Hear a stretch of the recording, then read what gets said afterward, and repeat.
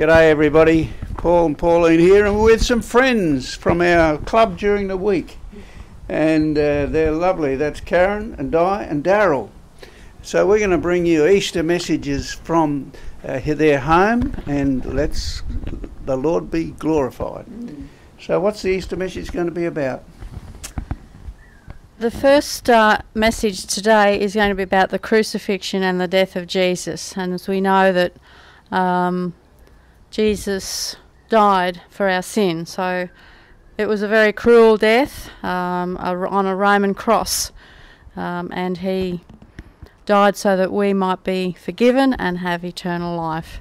And I'll read just this little bit from Luke chapter 23 verses 26. As they led Jesus away, a man named Simon, who was from Cyrene, happened to be coming in from the countryside.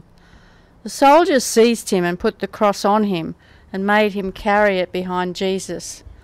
A large crowd trailed behind, including many grief-stricken women. But Jesus turned and said to them, "Daughters of Jerusalem, don't weep for me, but weep for yourselves and for your children. For the days are coming when they say, 'Fortune indeed are those women who are childless, the wombs that have not borne a child and breasts that have never nursed.' People will beg the mountains, 'Fall on us,' and plead with the hills, 'Bury us.' For if these things are done when the tree is green, what will happen when it's dry?" 2 others, both criminals, were led out to be executed with him.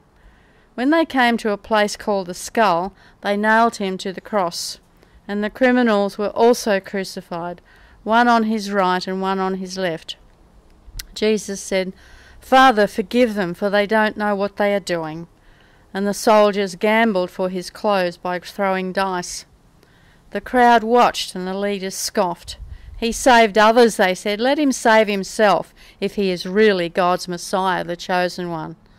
The soldiers mocked him too by offering him a drink of sour wine. They called out to him, "If you are the King of the Jews, save yourself." A sign was fastened above him with these words, "This is the King of the Jews." One of the criminals hanging beside him scoffed, "So you're the Messiah, are you? Prove it by saving yourself, and us too while you're at it." But the other criminal protested, "Don't you fear God, even when you have been sentenced to die? We deserve to die for our crimes, but this man hasn't done anything wrong." Then he said, "Jesus, remember me when you come into your kingdom." And Jesus replied, "I assure you, today you will be with me in paradise."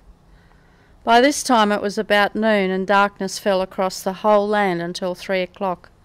The light from the sun was gone, and suddenly the curtain in the sanctuary of the temple was torn down the middle. Then Jesus shouted, "Father, I entrust my spirit into your hands." And with these words he breathed his last. When the Roman officer overseeing the execution saw what had happened, he worshipped God and said, "Surely this man was innocent." And when all the crowd that came to see the crucifixion saw what had happened, they went home in deep sorrow. But Jesus' friends, including the women who had followed him from Galilee, stood at a distance watching. Hallelujah. Pastor, that was wonderful reading, and thank you for the story. Oh, the blood of Jesus. Oh, the blood of Jesus. Oh, the blood of Jesus. It washes white as snow. Good Friday, special day, very special day, very sad one, very painful one for our Lord, and we just love him. We love what he did for us. No greater love than this, and the man who lays down his life for his friends. And we're his friends if we follow him and if we listen to him and obey him.